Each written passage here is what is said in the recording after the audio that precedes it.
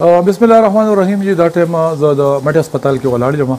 اول خو مټ چې کوم د موږ تحصیل لري د عوامو لپاره خصوصي چې کوم بلش په موږ دا تقریبا 20-25 ټیسټونه اغستي او د شنکردار او کوتی مختلف ایریاز کې نو الحمدلله هغه ټول ټیسټونه نیگیټیو راغل. چې کوم یاره موږ سره و چې چونکې دلته راځو غټه جنازه شوې وه نو هغه یاره زموږ ختمه شوه چې امید دی چې هغه ټیسټونه ټول نیگیټیو راغل.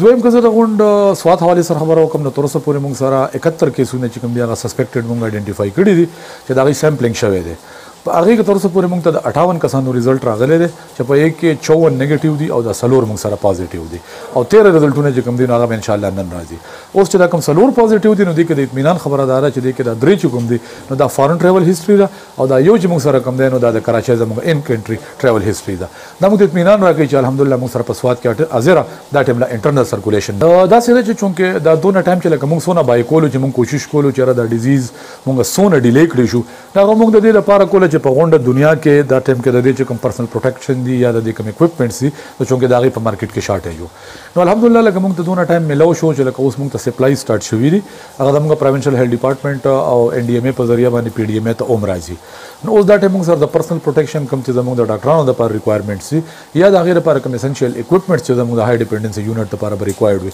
نو ان شاء الله اوس موږ سره سفیشنت تعداد کې موجود دي ان شاء الله دا څه شارټیج به ان شاء الله اوس نه راځي. دا څه دی چې لکه دا اوس لکشن ته انډرسټاند کولو خبره ده چې دا چې کوم زموږ د پرسنل پروټیکشن دا کټ دی دا صرف د هغه ډاکټرانو لپاره دی کوم چې په آیسولیشن کې یا په هاي ډیپندنسي یونټ کې د کرونا پازیټیو یا سسپیکټ کیس ډایرکټلی ډیل کوي یا دغه نه سیمپل اخلي. باقي چې زموږ نور څونه د هسپتال سټاف دی نو د هغې دپاره د ریکوایرمنټ نشته دی. هغې دپاره جسټ ګلوز او دا ساده ماسک چې کله هغه پیشنټ ایگزامین کوي هغې صرف دا به یوز کوي. نو د هغې د وجې نه لکه دا غلط فهمي په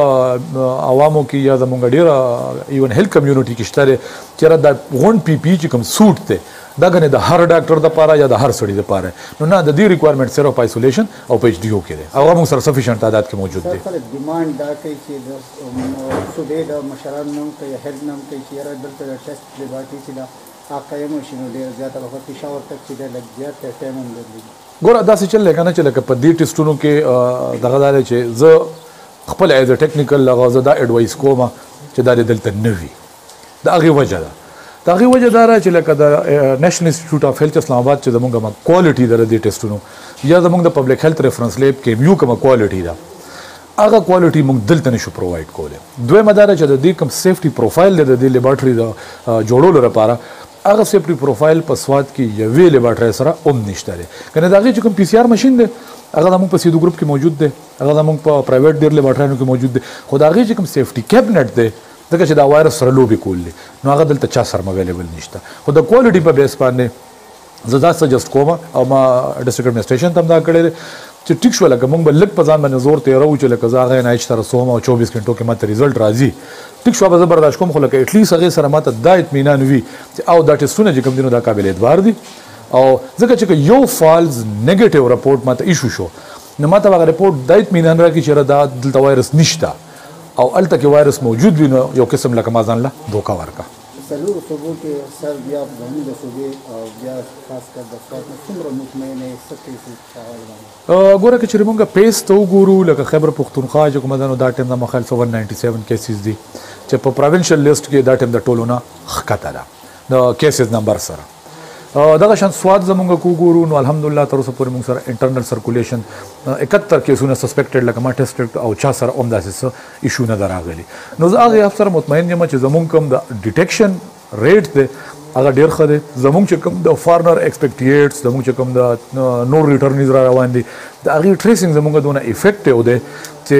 هغې د وجې نه موږ الحمدلله تر اوسه پورې له حالات هغه حد ته نه رسېدلي کوم چې لکه دا ټایم په سند کې یا په پنجاب کې د کیسز نمبر دی نو د هغې په ریفرنس کې ګورم نو لکه زموږ صوبه او سوات دا ټایم الحمدلله قابل اطمینان صورت حال کې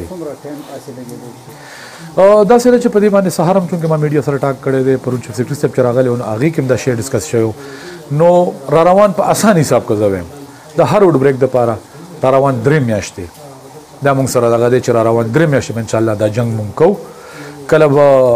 وایرس به روي او کله به پرې موږ خو دا 3 میاشتې مسلسل زموږ جنګ دی دې دپاره به عوام ذهني طور میدان تیاروي چې په دې 3 میاشتو کې به کله پارشل لاک ډاون وي کله به کمپلیټ لاک ډاون وي کله به مومنټ وي کله به کرفیو لګو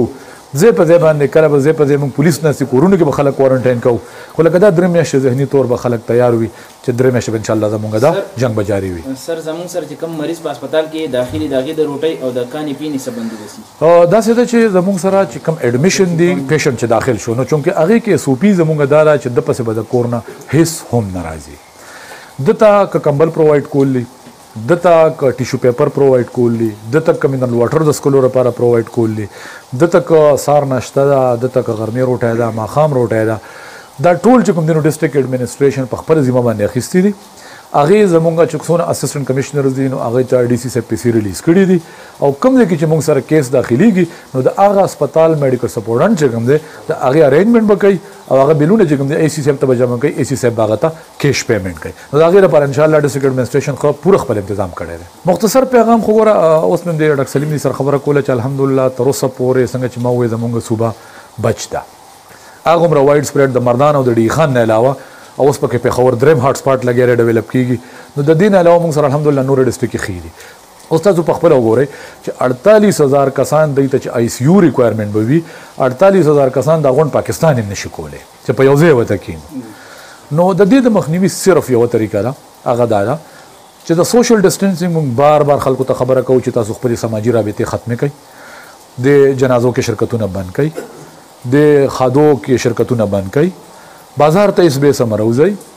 ایون لکه اوس چې کوم دغه سچویشن رایز کیږي نو هغه کې سهار نه چې کوم میډیا ټاکس ونه شروع دي نو چونکه موږ دنیا وکړه چې په هغه کې هغه ایج ګروپ زیات کریټیکل دی چې عمر د 60 سال نه زیات دی او چا سره نورې بیماری موجود دي نو د هغه حواله سره بزنن خصوصي پیغام د سواد ټول عوامو ته چې کایندلی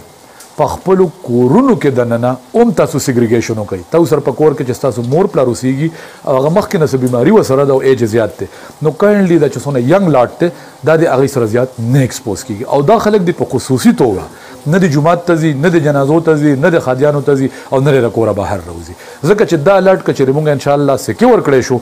نو دې سره موږ ته دا فایده شي چې کوم هغه کریټیکل ایل دی هغه لوډ به په موږ باندې نه راځي چې هغه نه راځي زموږ د شرایح مواد به مو سره کم وي او زموږ د ریکوري ریټ به انشاءالله زیات وي.